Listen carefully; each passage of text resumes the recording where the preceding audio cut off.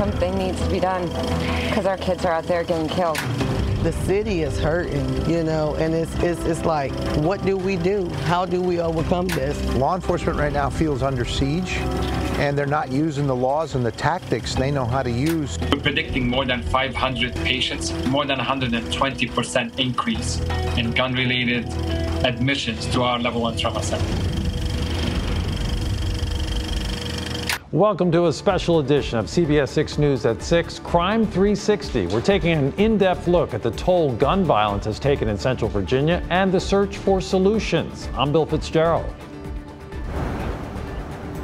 And I'm Candace Burns, live from Radio Hill in Richmond. We have spent weeks speaking with law enforcement, community activists, medical workers, and the families affected by this crisis. We start tonight with our crime insider, John Burkett, who spoke with family members of a VCU student who was shot and killed while taking out the garbage during a streak of violence in the city of Richmond.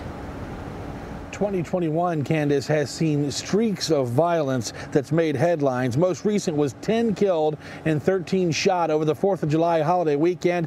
And also months ago, it was the Easter holiday weekend where a wave of violence gripped the city's attention. The life-changing after effects felt 2 hours away in Buckingham County.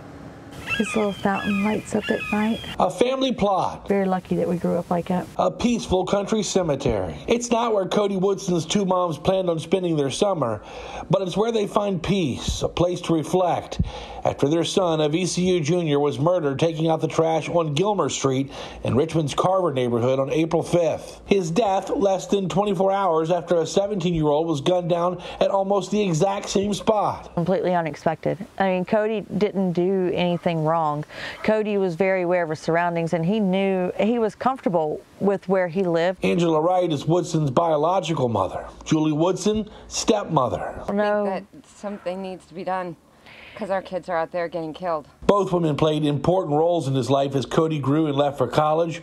Woodson, a young man who knew gadgets and computer systems, described as a kind-hearted kid from the country with a special place in his heart for his siblings, other family members, and friends. Both moms say they'll continue to honor his legacy as long as they live. VCU has started a scholarship for Cody's memorial, Cody Woodson Memorial Scholarship for Computer Science. They have set a goal of $100,000 to raise $100,000 to go towards that scholarship. So we are doing fundraisers and have bracelets and T-shirts, and we have magnets and multiple things that we're going to have to sell. And one thing that's a hard sell right now in Richmond is public safety. More than 60 officers retiring, selecting to transfer to neighboring jurisdictions, or just getting out of the crime-fighting business. It's been a cause of concern for activists like Ricky Johnson, who deploys volunteers to help in some of Central Virginia's most impoverished communities. We had to totally suspend because the violence got that bad, and I cannot put my volunteers in harm's way. So that's, you know, every time there's a shooting, we have to think about that. Are we planning to go to that neighborhood within the next 3 weeks? And that's now off the table right now. Our Crime 360 coverage continues tonight at 11. Find out how a former Richmond interim chief is making an impact with his new department just south of the city. Working for you tonight, John Burkett, CBS 6 News. Thanks, John. The effects of gun violence don't just stay in the neighborhood where the crime is happening. The chief of trauma at VCU Medical Center says it's taking a toll on hospitals and healthcare workers, too, the people who have to treat the victims. Our Shannon Lilly joins us now live with that part of our in-depth coverage. Shannon? Well, Candace, the chief of trauma at the VCU Medical Center tells me they treated close to 400 patients just last year in 2020 for gun-related injuries. And for these emergency and hospital workers, these are more than just numbers. They're human beings. Things happen so fast. I mean, even for the incident, it just happened so fast. June 2nd, 2020. It's just one of those things where thank God there's people around you that know exactly what to do at that point in time. 2 Richmond police officers are rushed to the VCU Medical Center after being shot on Semmes Avenue while responding to a report of someone with a gun. I don't remember feeling anything. I just remember waking up in kind of a panic. For Officer Jason Scott, the night is a blur. He's brought into the VCU Trauma Center with a near-fatal gunshot wound to the chest and abdomen. This happened around 1:30 in the morning. By 9 a.m., I was going into my third surgery. Multiple teams worked to save his life and his left leg due to clotting. He was intubated until Friday and would end up spending more than a month in the hospital. Without the trauma team, without the vascular surgeon that I had in orthopedics, literally all three of them working on me at one time, I don't think I'd be here at all if it wasn't for VCU. This life-saving work You have to be 100% prepared. involves battling the clock, requiring teams and resources. Our response within 15 minutes, you have an entire multidisciplinary basically response to this patient. You have the trauma surgeon, the nurse, the ED physicians, the critical intensivist, the pharmacist, a whole team that assembles. Dr. Michael Abutanos, chief of trauma at the VCU Medical Center, says they've had to ramp up the number of teams responding to keep up with the influx of gun and violent crime-related injuries. The way it's projected this year, we're predicting more than 500 patients, and that's about more than 120% increase in gun-related admissions to our level 1 trauma center, which is just devastating.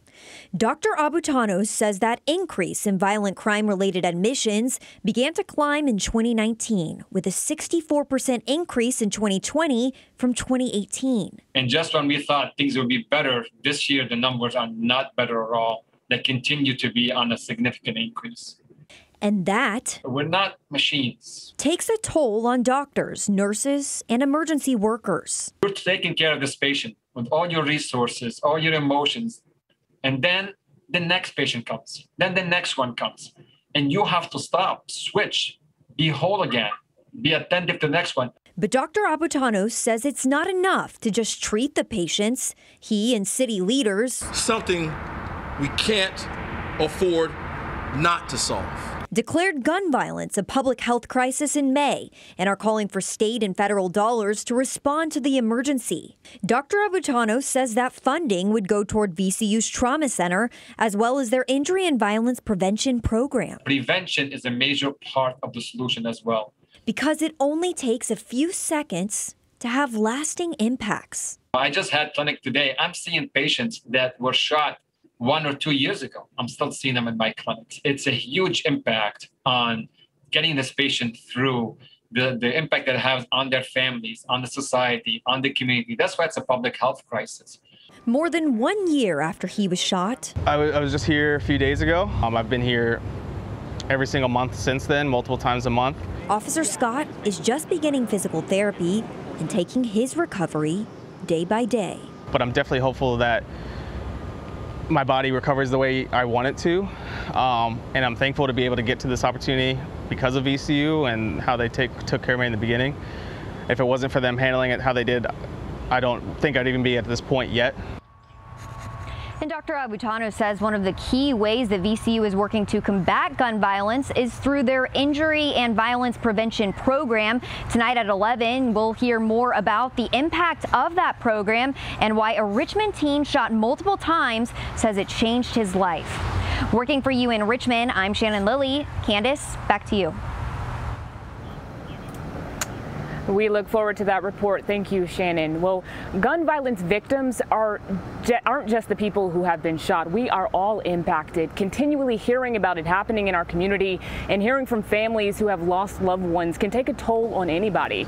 Tonight, our Tyler Lane speaks to mental health experts about the steps people can take to deal with the trauma that this can cause. Tyler? Traumatic stress, chronic depression, and a feeling of numbness. Experts say gun violence isn't leaving just physical wounds. They also cut into the mind, heart, and soul.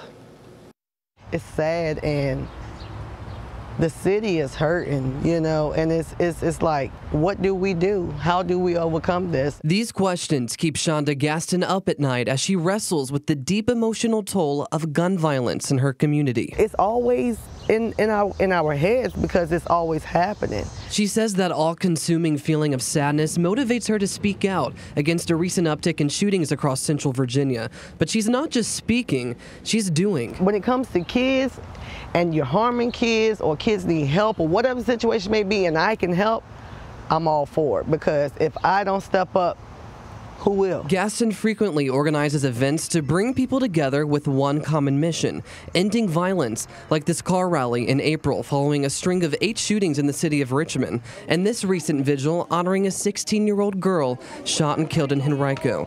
But all these efforts come with the price to her mental health. And I might just have to take a step back, and I might need to go cry for 30, 40 minutes just to get it back together. It's going to be overwhelming sadness. It's going to be anxiety. Social worker and therapist Charlie Pleasant says people in communities where gun violence is consistent are at higher risk of experiencing traumatic stress. You will see a lot of disassociation that's happening at that point. You will see people that actually begin to shut down. You will see the helplessness, the hopelessness that comes up, the ongoing chronic major depression. The impacts go beyond shooting victims and their families. Pleasant calls it a ripple effect that stretches across businesses, community organizations, and even medical systems. What we rarely talk about, even though the research is there, is just the trauma's impact on structural systems in our society. And the stress is heightened for those without a stable support system or housing security. Thankfully, she says there are helpful ways to cope. Talk with your friends and loved ones about your feelings. Exercise and try to stay active, and advocate for the changes you want to see. Community organizations can really help you feel empowered in a situation that can leave you feeling very disempowered. That's what fuels Gaston's determination to make a difference. You don't know when it's going to be your last day. So, love on each other, promote peace, unity within the community.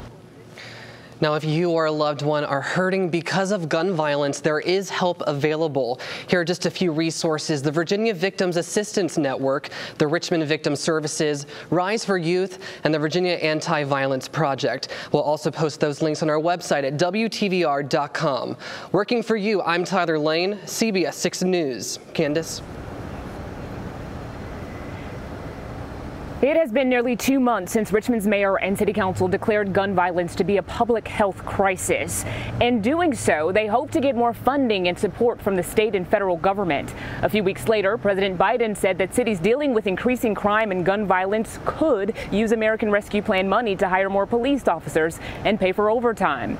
The city has so far received $77 million ARP dollars, but they tell us they're waiting for final guidance from the feds on exactly how that money can be spent. We are considering a number of ways to use these dollars as an investment that will bring back not just a return on investment, but also a financial, a social benefit to our community as well. And obviously gun violence is at the top of the list. And we're also told that the city is in the process of hiring someone to fill a newly created position, Community Safety Coordinator. Just a reminder, our Crime 360 coverage continues tonight on CBS 6 News at 11. Our John Burkett will tell us how a former Richmond interim chief helped solve what could be considered a performance crime in Chesterfield. And our Shannon Lilly will tell us how VCU is working to reduce gun violence and why a Richmond teen shot multiple times says it actually changed his life. You can also find all of our coverage from today on our website, WTVR.com, or you can download the free CBS 6 News app.